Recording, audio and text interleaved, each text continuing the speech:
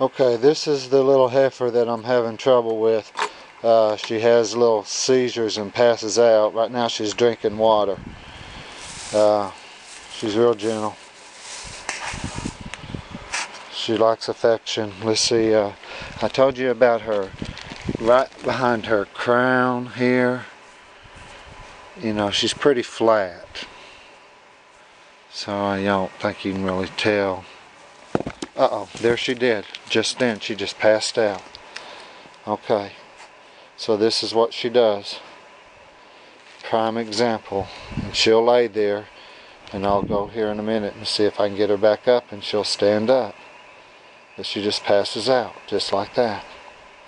So anyone with any diagnosis, I'm thinking neuron, seizure, coccidiosis. So anyway, this is it. So let me see if I can. She'll lay there for a while. I hate that she's on this concrete. Oh, come on. Can you get up, girl? Oh, can you get up? Come on. Come on. Let's get away from this concrete. You want some more water?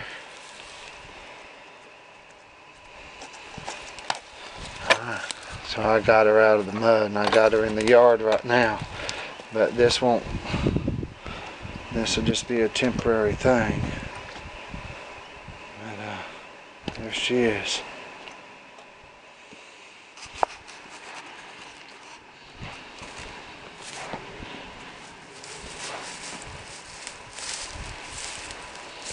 Hey, come on. Come on over here if you're going to follow me.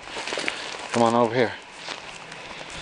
Now, here's a picture of her feces. It's kind of round and small. It's kind of dry. So,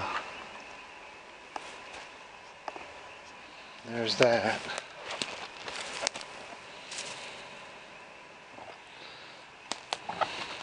So, I hear a grind. There's another pile.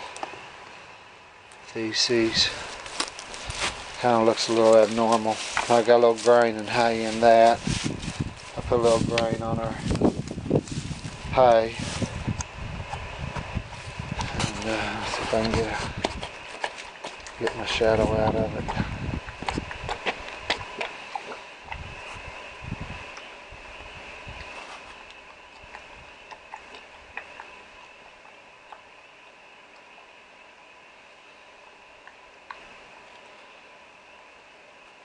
She don't drink a lot of water. She just gets her nose wet. So, go back over here. You know, she's been with her mama up until about a month ago. That's when she started losing all this weight. And she won't eat grain. But she's had these seizures or pass outs ever since she was born. I'd go out in the field and find her, and then I'd put her on the four-wheeler and take her to her mama, and she'd get off, stumble around, start nursing, be happy for a while, then pass out again.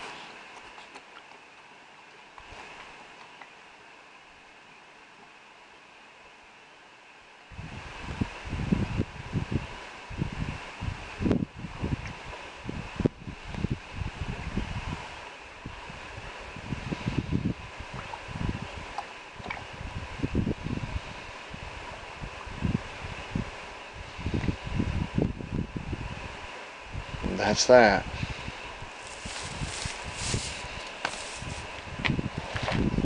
Okay.